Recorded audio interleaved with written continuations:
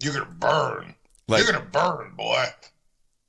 This is what praying medic always does. The big Q Christian con artist that says he has dreams and prophecies that Q and Trump are going to save us from the deep state.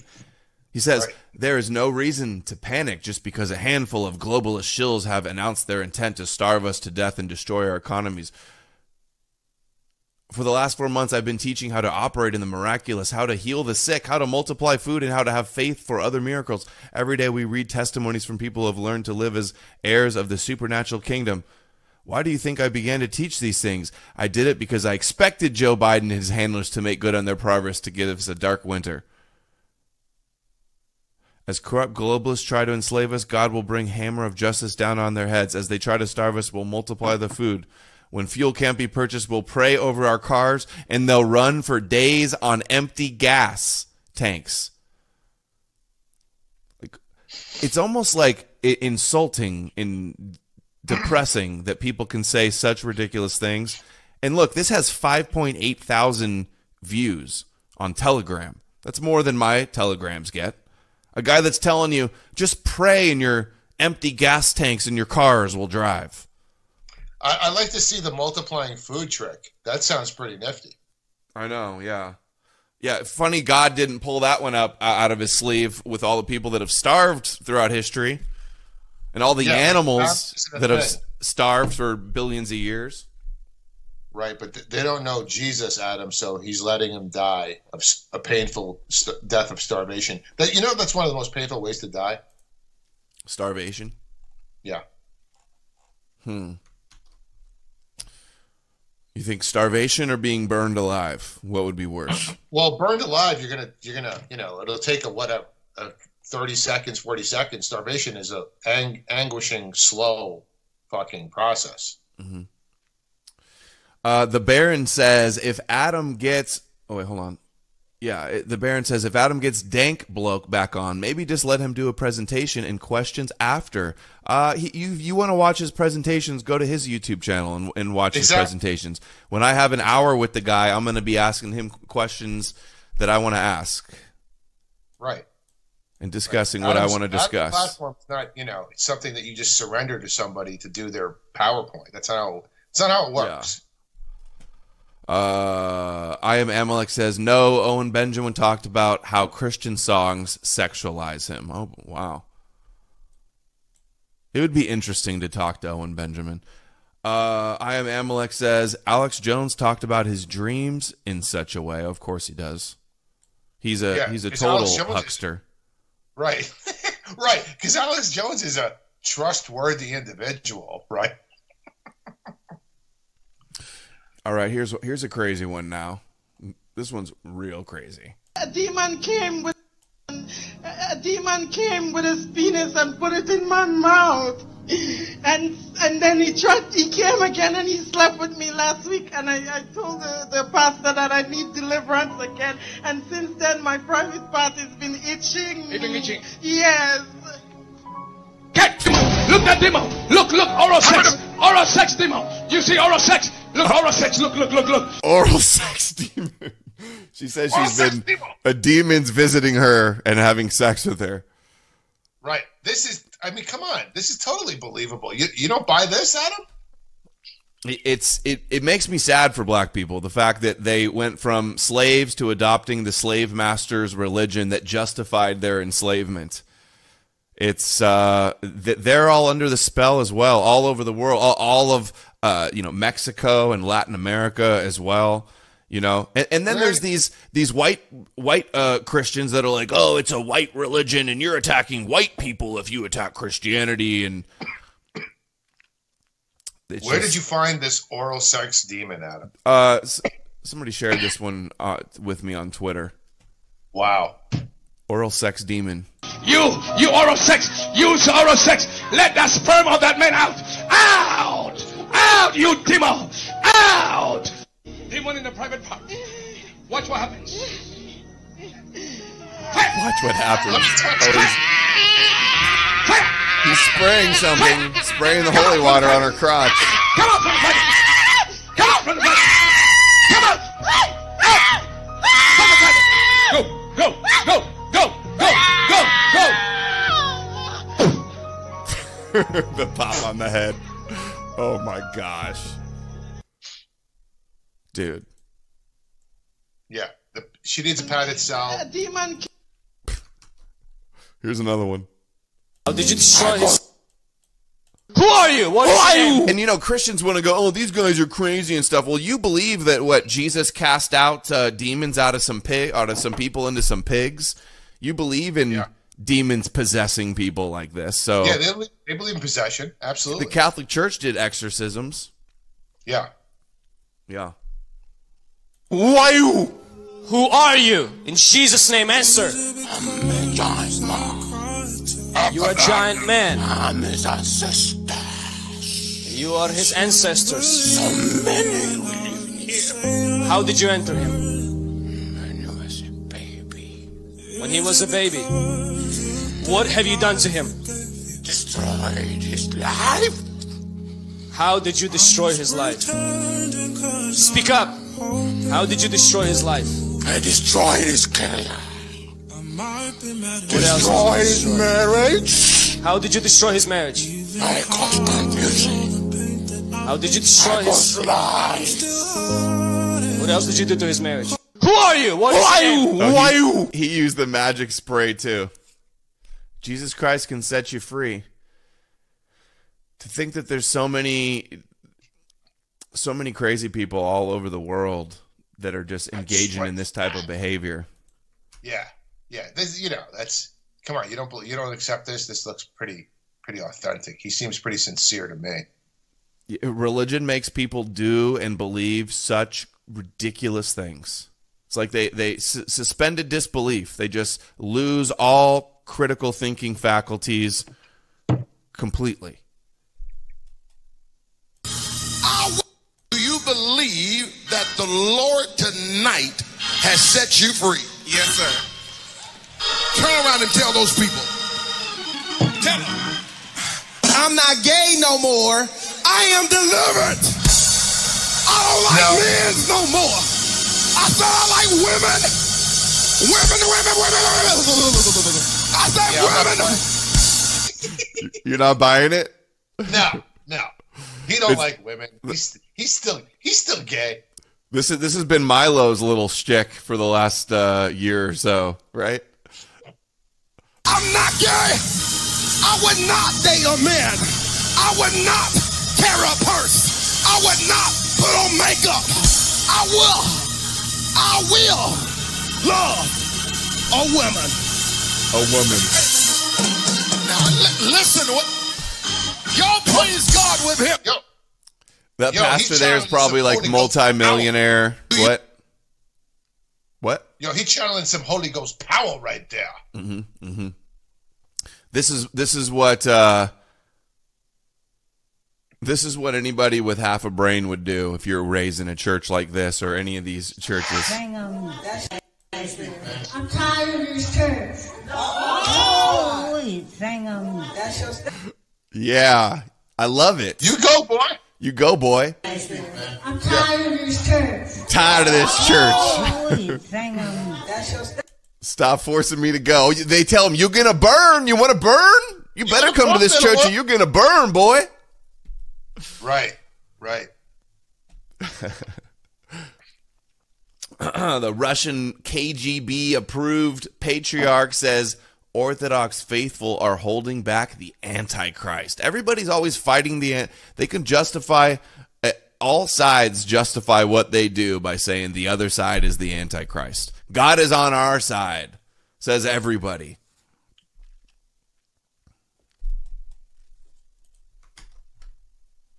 You were with me the other day, Al, when we did the baptism, right? We showed the baptism of the Greek Orthodox priest that was flinging the baby like crazy. I found this one. This one's so disturbing. And this really actually has nothing to do with, like, this could happen to anybody giving a baby a bath. It's a tragedy, but it's just, it goes to show these circumcision mishaps that happen.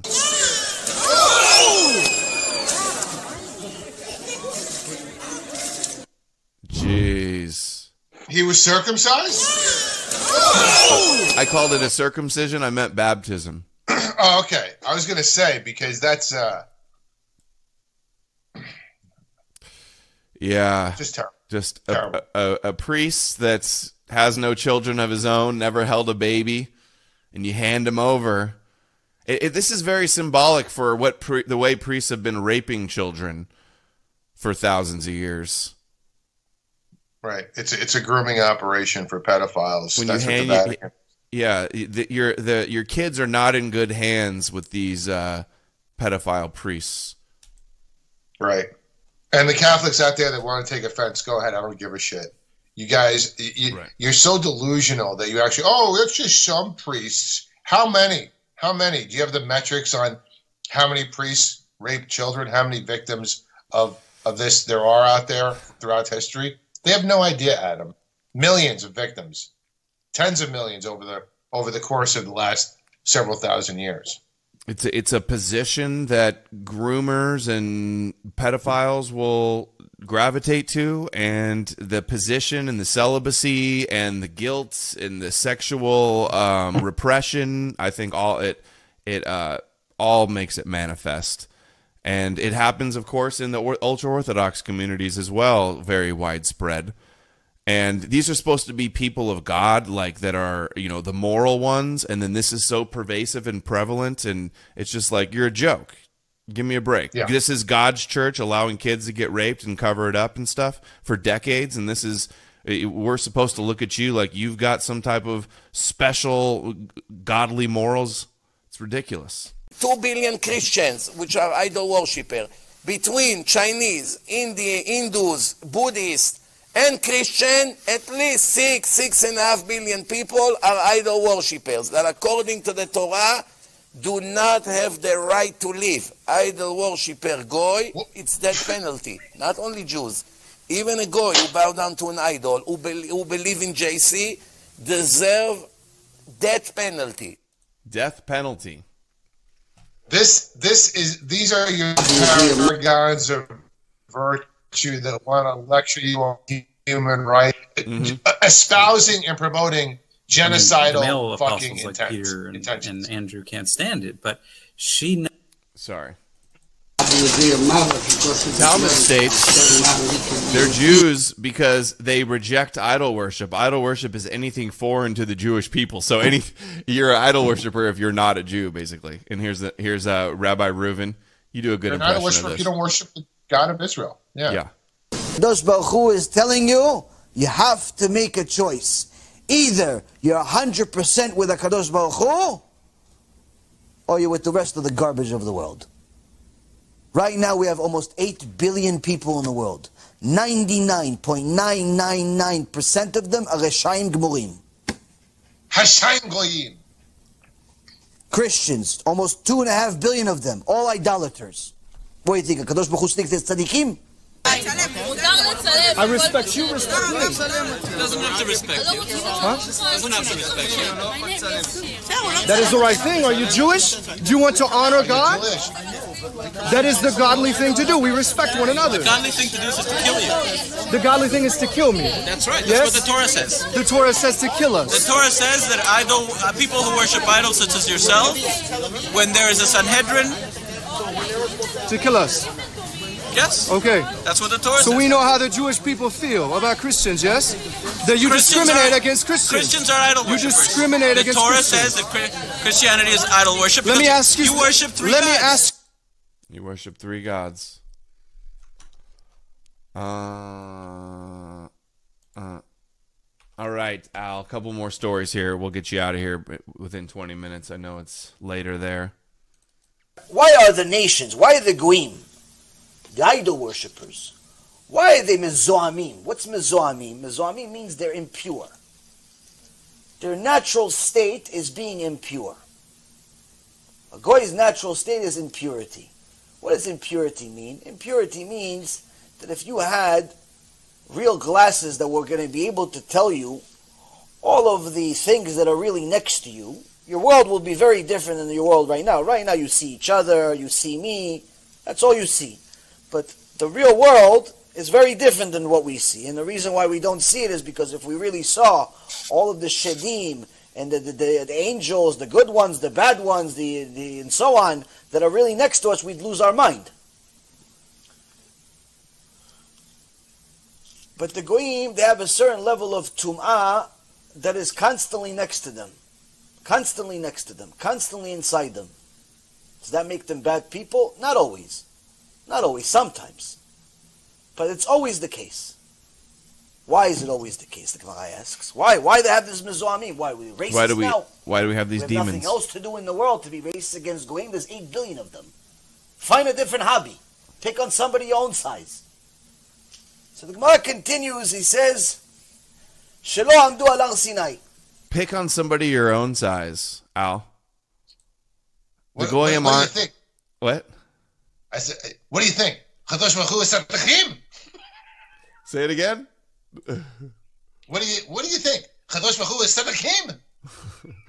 The impure goyim. Tell us about Kadosh Baruch Hu. Well, you're either 100% with Chadosh Baruch Hu, or you're with the 99.999% of the world, which is garbage, filth. Garbage, filth. Bishai and goyim. The Torah says to kill. Okay. Yeah. These guys asking what's going to be with the goyim. Remember this one too? They really do. Mashiach comes. Asking what's going to be with the goyim when Mashiach comes. Will they be destroyed and annihilated? Who cares? Someone asks, who cares? Okay. As a nation, they'll cease to exist, even as individuals. Every individual, no survivors. Not only as a nation, they'll cease to exist, even as individuals. As goyim, they're gone. See, it's hateful to be against this religion, Al. Right. You're obviously a bigot if you oppose this. Yeah. You should want to be annihilated and genocided. Enslaved and genocided, or you're a Nazi. Yeah. If you don't accept this, you're Hitler, goy. Their personality, as they exist b'fnei atzmam, as they would exist independently of Klal Yisrael, they don't exist. They're done. In modern terminology, they call it cultural genocide. There's a term for it by the progressives. Cultural genocide. Cultural genocide. The destruction of Edom. Genocide. So that's the opinion who says v'karka kol b'nei sheis that will be annihilated. They basically learn there's going to be cultural genocide.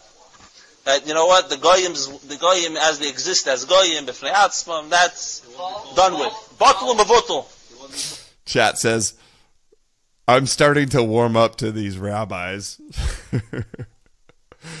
Anti-Semitism. However, everybody acknowledges that Jewish chosenness is a reason for anti-Semitism. However, as I pointed out, Jews are 0.2% of the world. Who gives a damn if 0.2% of the world thinks they're chosen? It's not just that the Jews think that they're chosen. Us. It's all the millions of Christians that believe that you're chosen is the real power. Right. That's the problem. Right. That's the problem. The Chinese think they're the center of the world. Well, chosen and successful might be very... Thank you. That's correct. That's exactly right. So deep down, people don't laugh when Jews say they're chosen. They don't believe that Japan gets the sun before the rest of humanity, even though they are the land of the rising sun, and as the sun is on their flag. They're the land of the rising sun. They're just as bad. They're bad just like us, as if it's the same thing. Right. Japanese call themselves the land of the rising sun is the same thing as being chosen by God, don't you know? Yeah. Having the sun rise on your island is exactly the same as being chosen to be above all the other nations. And to how dare there be that the most eastern country that gets the sun first claim that they do that. Shmuley Boteach tried to use this same line too. It's like, all cultures are, supremacists like us, like in a way. But nobody cares if the Japanese think they get the sun first. But they do care if the Jews think they're chosen. So there's been a tremendous amount of resentment. That's the equivocation he's making. Right, it's right. Absurd. False equivalency. Fact that maybe they are, but of course, chosen never meant better. Never. Oh, sure. Right. Sure. Right. That's why these rabbis say you should be very happy to be a Jew. You should say thank you and bow before me. Yes. It says in fame and ascendancy above the nations is what it says. Okay, Chabad.org. This is out on the 4th. Rabbi Mendy Greenberg, there he is, the youngest Chabad rabbi from Alaska to ever open Congress with a prayer, allowing these Jewish supremacists to come in and pray and pitch their Noahide laws and praise the Rebbe